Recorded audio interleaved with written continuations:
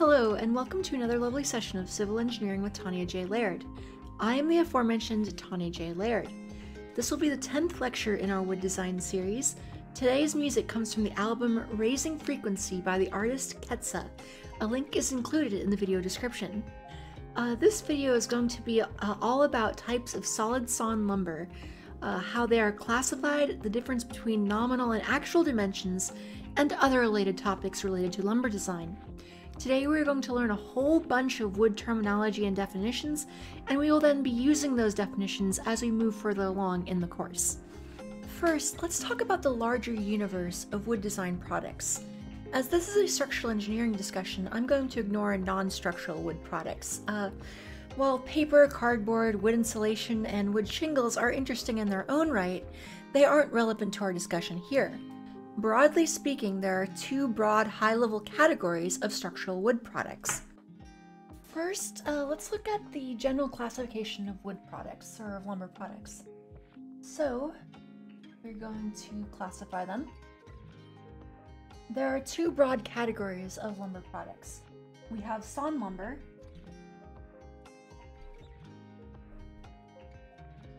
and we have engineered wood products, which I'll just call engineered wood. I'll just call engineered wood for now. Okay, so what do these entail? Well, again, generally sawn lumber is anything that you can form by carving directly from a tree. If you can take the trunk of a tree, a large log, whatever, and cut it down and carve it into a smaller component, if you can make that a certain product via that process without doing anything else, without adding any glue, any fasteners, anything else, that product is called a sawn lumber product. And the general subcategories, we have things like boards, we have dimensional lumber, and we will go and discuss what these are exactly, or we'll specifically define them. Then you have posts and timbers,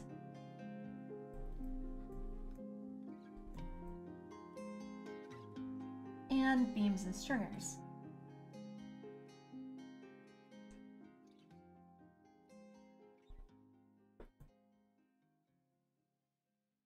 And then there are a whole massive variety, a myriad of various engineered wood products. But you have things like sheet goods. These are things like plywood, OSB, oriented strand board, particle board, etc. Then you also have things like glue laminated timber, or glue laminated lumber, so I'll just call that glue lams. So glue lam beams, glue lam columns, that sort of thing. Then you have things like mass laminated products. So mass laminated products, or mass timber products. And these would be things like CLT, cross-laminated timber, and mass plywood panels. Any sort of thing where you're taking large pieces of sawn lumber, like 2x4s, and laminating them together into a large construction. And that's the general broad category of wood and lumber products. And in this lecture, we're going to discuss and focus on sawn lumber products. In this video, we are going to focus on sawn lumber. As mentioned, sawn lumber is just that, a lumber product that was sawn directly from a tree. First of all, we should mention how sawn lumber is labeled. It is always labeled by its narrowest dimension first. You have probably heard of a 2x4, but you've probably never heard of or encountered a 4x2. Sawn lumber products are labeled according to the cross-section's dimension, i.e. if you have a 2x4 is a 2x4, whether it is 8 feet long or 12 feet long. In other words, here, if you have a 2x4, you'll never encounter a 4x2. A 2x4 on its side is still just a 2x4.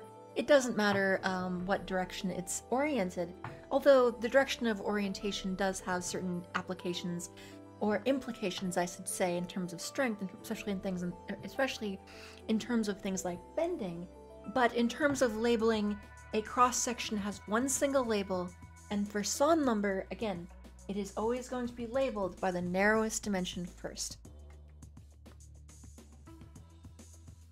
Second, sawn lumber is described according to its nominal, not its actual dimensions. Nominal dimensions are the labeled or sticker dimensions of a cross-section, rather than if you go up to it with a ruler or a set of calipers and actually measure the dimension. The actual dimensions that you would measure are, of course, the actual dimensions, while the labeled or sticker dimensions are the nominal dimension. So, why the difference? Well, one way to think of this is that nominal dimensions can be thought of as the cross-section's dimensions immediately at the time of sawing. Immediately after being sawn. But we typically don't use lumber immediately out of the sawmill. We do what we refer to as dressing and seasoning it. Again, the nominal dimension of a piece of sawn lumber can be thought of as its dimensions at the time of sawing. So you have a tree and it's green lumber. You saw it and you saw a 2-inch by 4-inch cross section out of this tree trunk, and right at the time of sawing, its dimensions are approximately 2 inches by 4 inches. Whatever happens to that board or that piece of lumber afterwards, whatever happens to that 2x4, whatever dimensional changes it undergoes, as long as it isn't re-sawn enough to change its cross section, as long as its cross section doesn't change by sawing, any changes due to shrinkage or moisture effects or seasoning, or even finishing, it will still remain a 2x4. So, we mentioned lumber seasoning. Well, what does that mean? Well, seasoning refers to drying the lumber, whether through kiln or air drying. At the time of being cut down, a tree might be, let's say, approximately 2/3 or more water. Lumber this moist is undesirable as it is vulnerable to rot and decay. So we season or dry it. This causes some reduction in size due to shrinkage from loss of moisture. Dressing lumber is another term you should be aware of. Again, lumber seasoning is the process of drying or lowering its moisture content, and dressing is the process of sanding or smoothing lumber after it has been sawn. Or in other words, dressing refers to cleaning up the surface of a piece of lumber. This is done via planing or sanding. So, construction lumber isn't typically sanded to the fineness of, say, a piece of fine furniture, but it is roughly finished. This makes it easier for construction workers to handle it, and it aids in constructability. For example, if the surface of a piece of lumber is undressed and has an extremely rough, jagged surface, it can cause a few problems. For example, when pulling a piece of lumber out of a pile, if it has a very rough, just exceedingly rough, unfinished surface, it might have a tendency to get snagged or caught on other pieces of material. If lumber is dressed on all sides, it's easier to grab a 2x4 from a pile of 2x4s without it snagging. Another benefit is that it does reduce splinters. These, of course, can still happen and will happen whenever you're using lumber, but the problem is greatly reduced.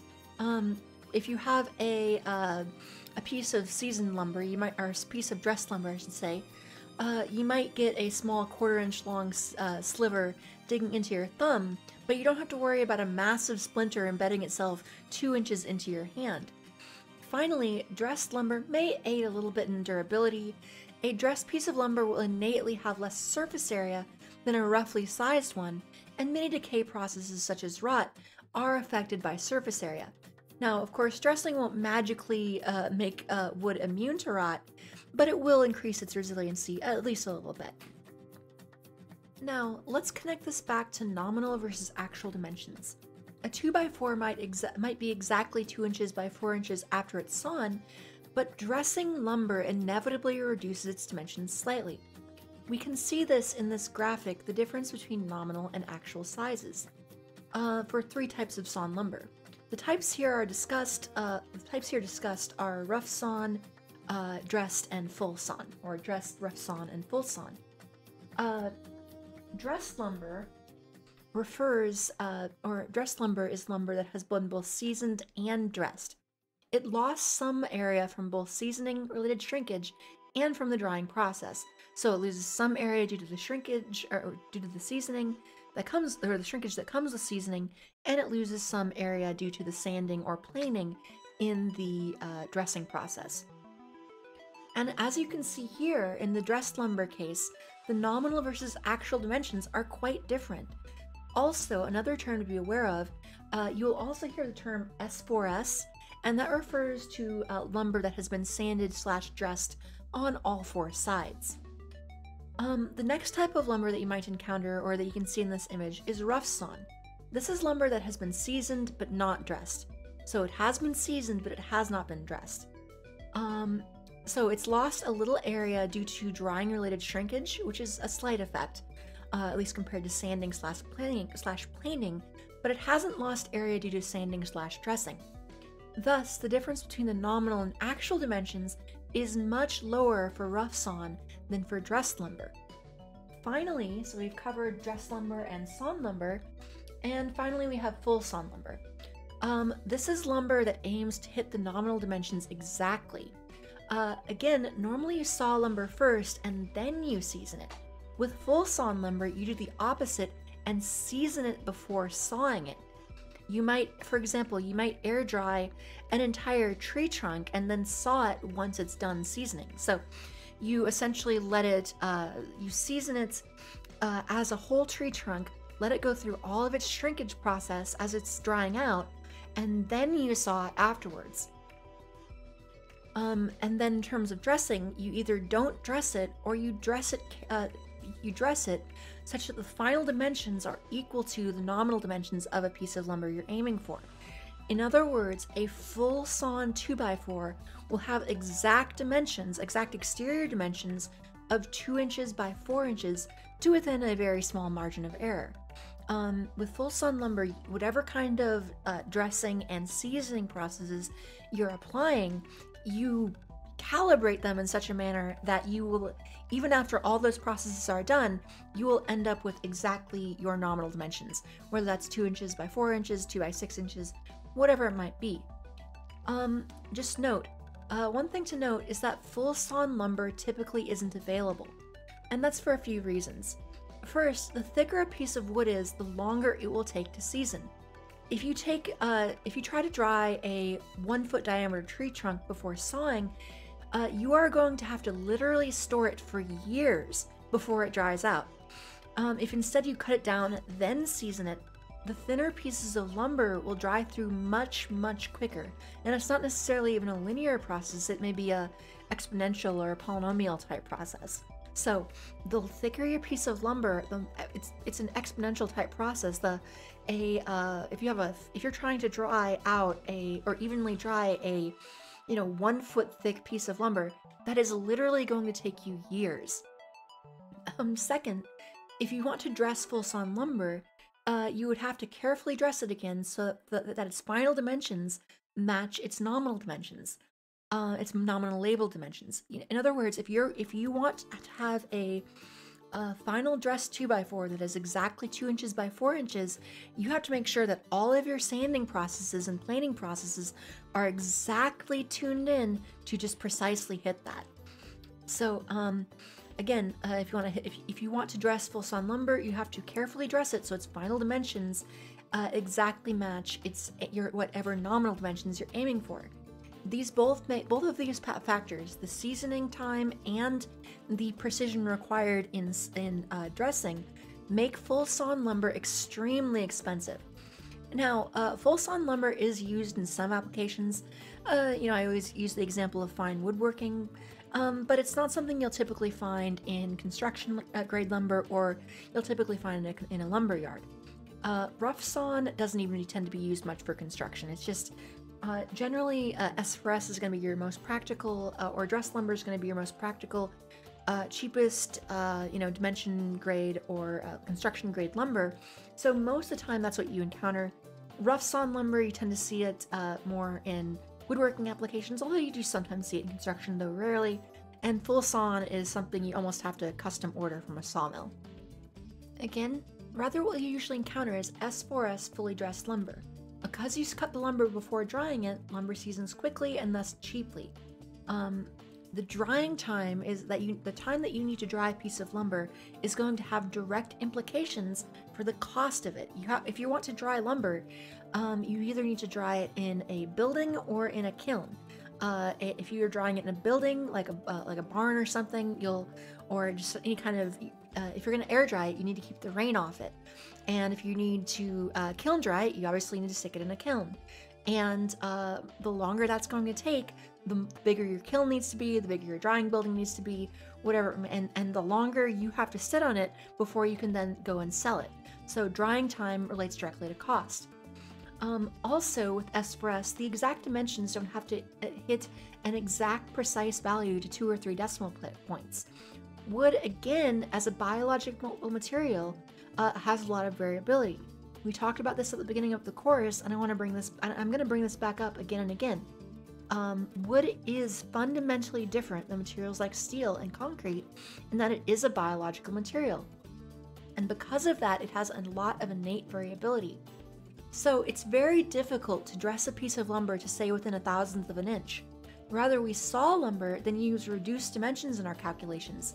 Since there is some variability, the exact dimensions cannot be known without individually measuring each cross-section. Instead, we assume certain reduced dimensions and then require lumber manufacturers to be within a certain margin of error of that in their final seasoned dressed products. For example, a 2x4 has nominal dimensions of 2 inches by 4 inches. Its standard dressed size is 1.5 inch by 3.5 inch. In design, we will assume that all 2x4s have these dimensions after being seasoned and dressed. There may be some above and below that value, but the assumed dimensions are adequate for design. The material strengths provided in the NDS and its supplements have enough factor of safety in them to compensate for slight variability in section size, in cross-sectional dimensions. In short, we label sawn members according to their nominal size, and then we assume a certain standard dress size. This standard dress size is used in the calculation of all section properties. So let's go back to the 2x4 example. So we have a 2x4, and let's say we have a 2x4. And as a review, what this refers to is at the time of sawing, this thing would have a thickness of right about 2 inches and a width of right about 4 inches. But after it has been dressed and seasoned, its dimensions will be reduced slightly. And if you go out to a lumber yard and go to a big pile of 2x4s, all of which that have been dressed and seasoned, you will inevitably, and you measured them very precisely with a set of calipers or something, you would inevitably find that there is a certain amount of variability. However, they'd probably all be within a 16th or probably even a 32nd of their standard reduced dimensions. And the standard reduced dimensions of a 2x4 are 3.5 inches by 1.5 inches. So again, this is after, let's say after dressing and seasoning. So after it's fully dried out, after we have sanded it to as far as we're going to go, its final actual dimensions will be close to 1.5 inches by 3.5 inches. Now, again, they won't be exactly that, probably within a 16th or 32nd, but again, there's enough factor of safety in our assumed stresses or assumed allowable stresses to compensate for this. So, now then let's also look at how this is used to calculate section properties. So again, as I mentioned, these assumed standard reduced dimensions are what will be used when calculating section properties. So we do not use, when calculating our section properties, we're not going to use this 2 inch and 4 inch. Instead, what we're going to use is this 1.5 inch by 3.5 inches. So if I'm doing, say, a tension problem and I need to know the cross-sectional area of a 2x4, I will say that's 1.5 inches by 3.5 inches. And I'll go ahead and plug that into my calculator, 1.5 by 3.5, and I get 5.25 inches. Oh, sorry, not 5.25 inches, 5.25 inches squared. Gotta make sure we get our units right. 5.25 inches squared. Then, what if I wanted the moment of inertia? If I wanted the moment of inertia, let's say about its strong axis, well, the formula for that would be bh cubed over 12. Let's say bh cubed over 12. And again, I'm going to use my, now I'm calculating this about its strong axis, so using this as the b and this as the h. And that would be 1.5 inches times 3.5 inches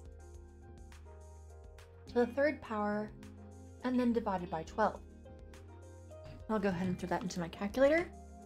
So 1.5 times 3.5 to the third, all of that over 12, and I get a moment of inertia about the strong axis of 5.4, or actually I'll go ahead and put a little more decimal on that, 3 more decimal places, 5.36. And of course, because moment of inertia, our units will be inches to the 4th power. Now let's go ahead and compare this to table 1b in the NDS supplement. So I'm going to go here to the 2x4, and again, if you're not familiar, this would be another good table to tab in your supplement if you have a paper edition. These are your standard dimensions and section properties for your standard S4S sawn lumber sizes. So we looked at a 2x4, and again, we said its standard dressed size, its standard reduced dimensions, are 1.5 inches by 3.5 inches. And we calculated that we had a cross-sectional area of 5.25 square inches, which is exactly what the NDS here has. And then we also calculated a moment of inertia about the strong axis of 5.36 inches to the 4th power. So we can see that the math in this table does work out, at least as far as it comes to 2x4s. Now, something else I should point out. So, when I calculated that 2x4's cross-sectional area, I used the formula A is equal to PH, and when I calculated strong axis moment of inertia, what a terribly drawn rectangle, I used the formula I equals BH cubed over 12.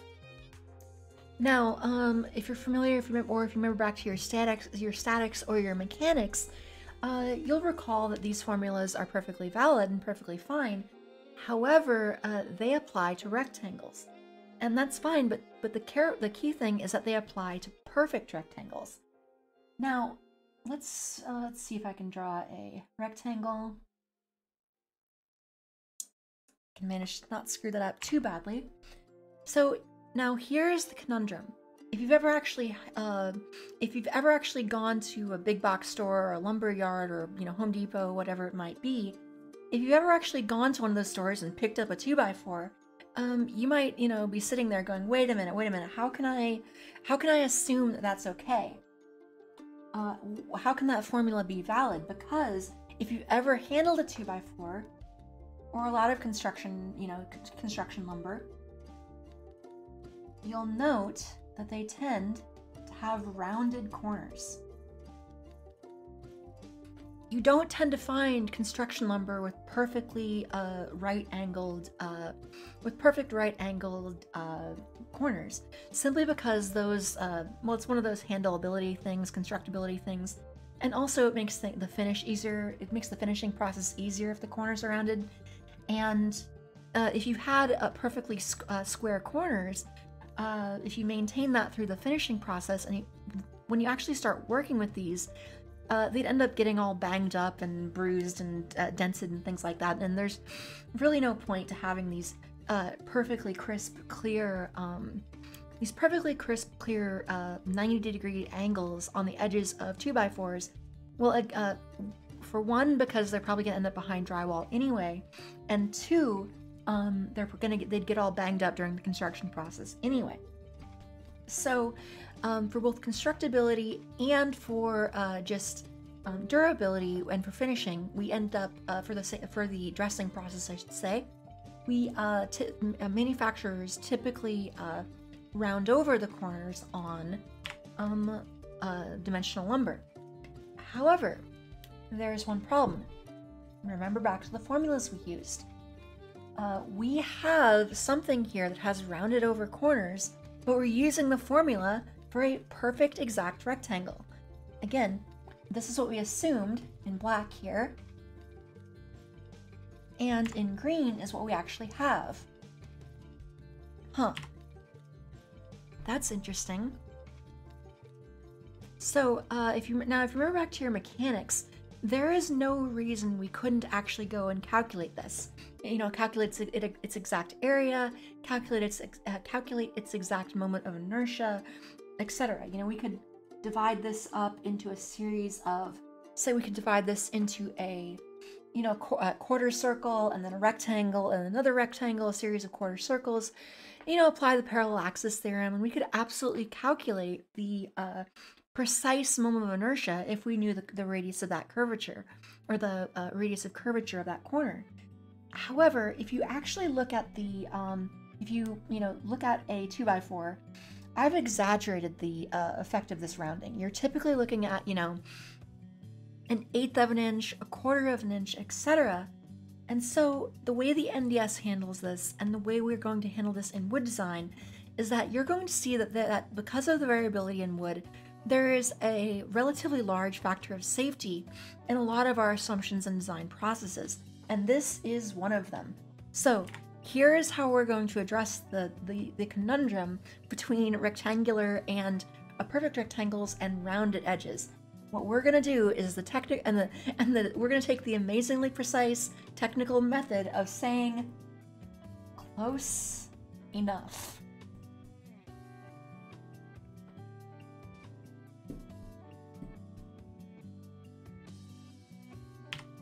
In other words, yes, calculating the cross-sectional area using calculating the cross-sectional area and the moment of inertia, assuming rounded corners, would be slightly more precise than assuming a rectangle. But because of just how variable wood is as a material, we end up having to use a relatively large factor of safety in our design assumptions anyway. And so it ultimately just doesn't matter. If you were to go and calculate the difference between these, they would amount to a very slight difference in the area and the other section properties. So when I go through design calculations, I'm going to assume dimensional lumber, for example, is a perfect rectangle, and I'm going to ignore any kind of round over effects on edges, that sort of thing. And since we went and checked the values assumed in the NDS's own table, we can see that this is the exact process used by design codes as well, or design specifications as well. The NDS, even though in almost every construction 2x4 you'll encounter, will have rounded over edges, rounded over corners, the NDS does assume that they are in fact perfect rectangles. And yes, this is a slight inaccuracy, but as we'll see in most things with lumber and wood construction, there's a bit of a fudge factor here. So if you actually look at the stress values, for example, those are usually highly conservative. They have to be in order to take into account the natural variability of wood. And on the one hand, that does make for buildings that are highly redundant, but on the other hand, it does allow us to make a few design shortcuts like this one.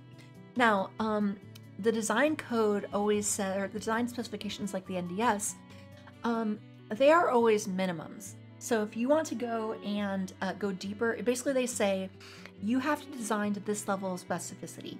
If you want to go and do a deeper analysis, you always can go beyond what the code requires. So if you are so determined and you're an engineer and you're really a stickler for precision, if you really want to calculate all your cross-sectional properties using rounded over edges or rounded over corners, you can, and that's perfectly fine in terms of the specification, but that's going to take a lot more time, a lot more effort, and ultimately it's not going to make much difference in terms of the actual amount of material used in a building. Finally, I want to discuss classification of sawn lumber products. So we're zooming in from the broader category of lumber products, so we're ignoring any kind of engineered wood products and looking specifically at sawn lumber products.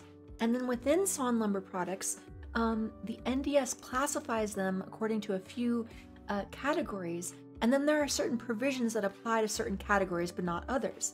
Thus, it's important to be aware of how various sawn elements are classified. So boards are classified as any sawn lumber with a nominal narrowest dimension of 1 inch or less.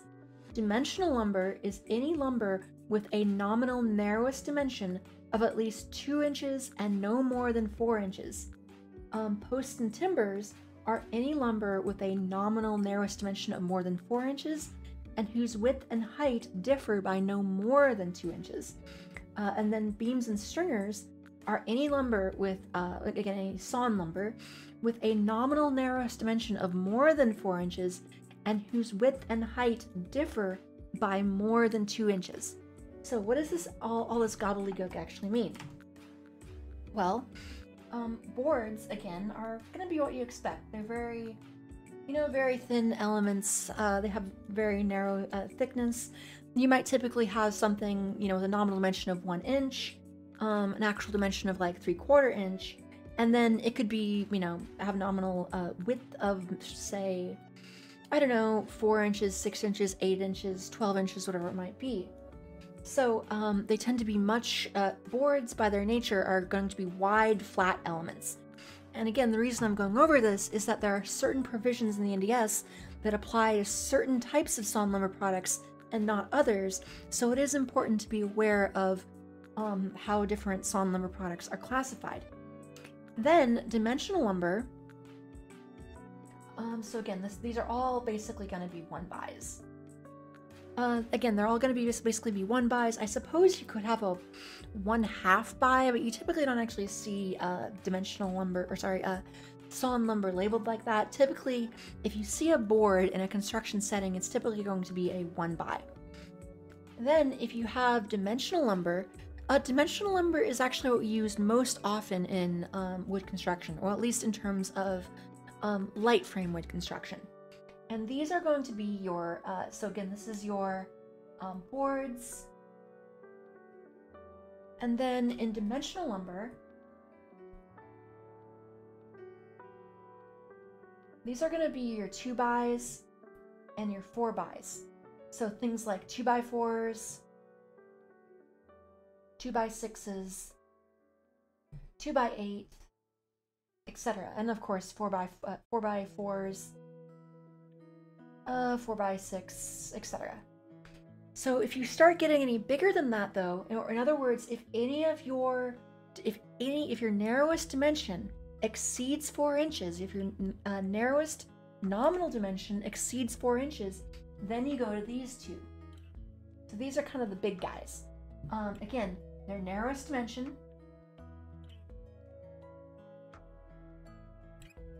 is greater than 4 inches. And then within that, you have your beams, beams and stringers, and then your posts and timbers. Or another way to think of this is beams versus posts. And let me go forward and I can draw a little bit here.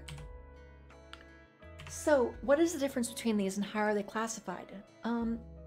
Well, generally, again, we mentioned, let's go back to here. Beams and stringers are any lumber with a nominal narrowest dimension more than 4 inches. Well, that same thing applies to both beams and stringers and posts and timbers. So we're talking about chunky members here. We're talking about chunky wood here. Big pieces of sawn lumber. Something you'd see in a, I don't know, if you can imagine seeing it in some sort of Great Hall in Game of Thrones, then you might be you're probably not dealing with dimensional lumber. And then, but to classify between these two categories, we have to look very carefully at the language, whose width and height differ by no more than 2 inches and more than 2 inches. So if the height and width can differ by up to 2 inches and it will still be a a post and timber, but any more than that, and it will be a beam or a stringer. Although, well, beams and stringers are two different things in terms of construction, but in terms of labeled sections, if we're classifying a piece of lumber, we classify them as the category beams and stringers, regardless of whether it's going to actually be used as a beam or a stringer. And I want to explain why. So, again, let's look at posts and timbers.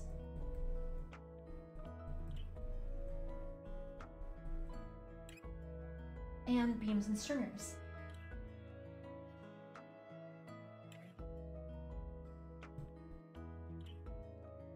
So if I do the width minus the difference between the width and the height, or if I would label a cross section, say H and B, I would say that H minus B is less than or equal to 2 inches.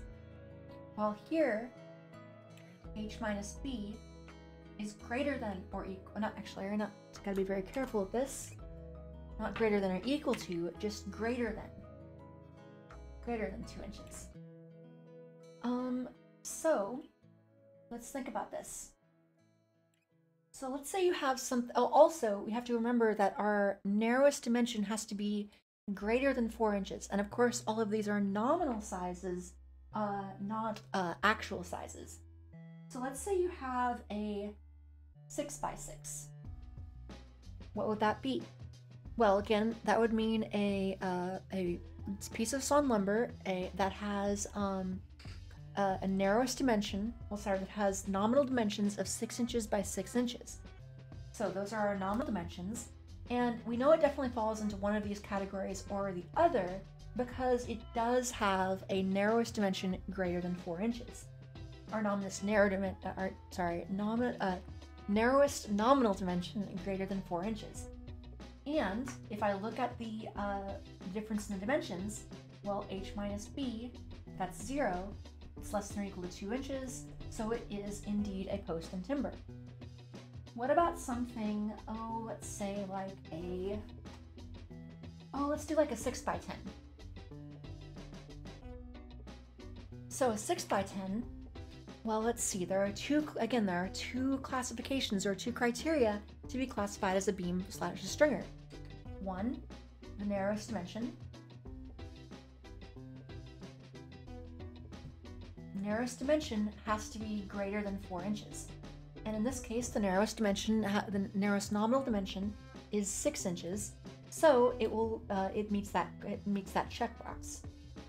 Then H minus B is going to be 10 minus 6 equals 4 inches, and this of course is greater than 2 inches, so it does meet the classification. Again, if we take the nominal dimensions and subtract the height from the width, and if it's less than or equal to 2 inches, it's going to be a post and timber. If it's greater than 2 inches, it's going to be a beam and a stringer. And this is again for any piece of sawn lumber with a narrowest dimension greater than 4 inches. Not greater than or equal to 4 inches, but just greater than 4 inches. So I know this can be very confusing, and it's a wonderful game sometimes you have to play to remember the exact precise rules of how each of these is defined, but it can be important, so I would suggest practicing with a few of these. Now, one important thing to keep in mind, why do we separate these out? Why do we have two different categories of posts and timbers and beams and stringers? Well, the reason we separate them into two categories, this and this, into posts and timbers, beams and stringers, and then dimensional lumber, for example, is that dimensional lumber, again, is what you tend to see most common in construction, because it is sort of your, dirt cheap, well, not necessarily dirt cheap, definitely not as cheap as actual dirt, but which we do sometimes use, or I should say soil in civil engineering contexts. But it is sort of your mass-produced, maximum affordability type of lumber. You're going for economy, and because of that, you need to have thinner members to make the drawing process quicker. And so dimensional lumber especially is what you'll typically see in construction. And then posts and timbers are separated out because by the time you start getting over 4 inches in your narrowest dimension, you start leaving the types of sizes that dimensional lumber manufacturers really can mass produce cheaply, and so that becomes its own category. But then, why do we separate out these two categories? Well, let's think about two different shapes. So if the height and the width can differ by no more than 2 inches, what this means is that you're going to end up with a cross-section that is approximately square. It may be, slightly rectangular, if, in the case of, say, like a 6x8 or something like that. Yes, with a 6x8, you'll of course have a slightly rectangular cross-section, but if slightly rectangular, it's still going to be primarily square. These are posts and timbers can be thought of as approximately square members within a certain amount of deviation. But then if you have beams and stringers, they're going to have a height and a width that differ by quite an amount. Something more like this.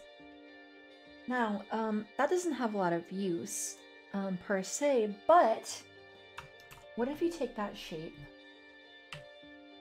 and then put it right side up?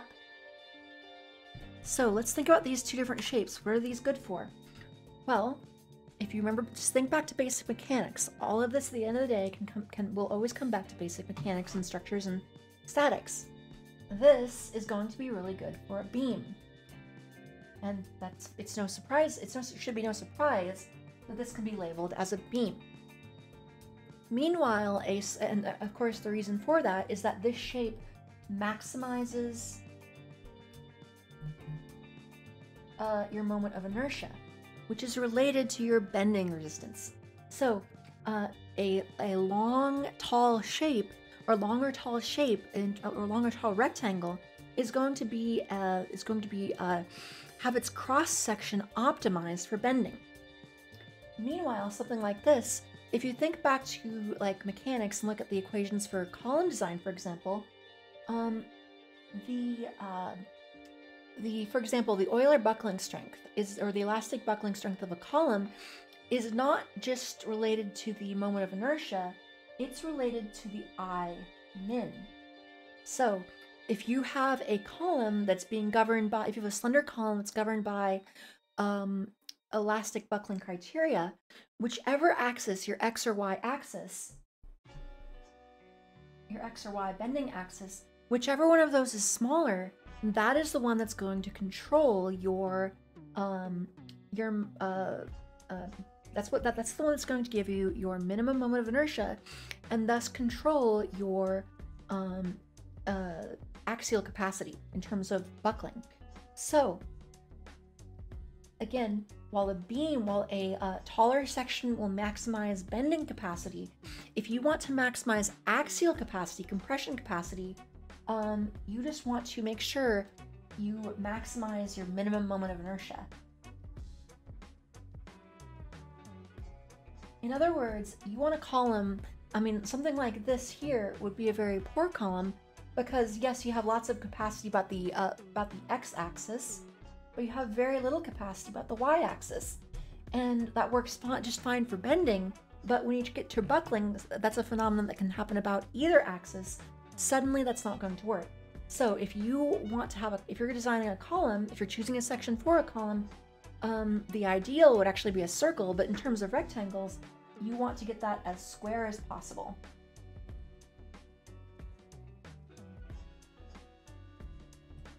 So the optimal beam will be a long, skinny cross-section, and the optimal column will be a big square cross-section. And that is why we separate these out into two categories, because ultimately they experience different types of loads, or they're used differently, they experience different types of loads, and there are certain provisions within the NDS that apply to each of them. And with that, I think we'll wrap up for today. Again, this video is just intended to illustrate some types of lumber products and how sawn lumber products are classified. In the next lecture, we'll be learning about moisture content in lumber and the overall seasoning process. If you found this video informative, please like, comment, and subscribe to make the YouTube robots happy. If you would like to help make content like this possible, see the link to our Patreon page in the video description. Regardless, I look forward to seeing you again in the next lecture. I'll see you all again soon, and as always, thank you.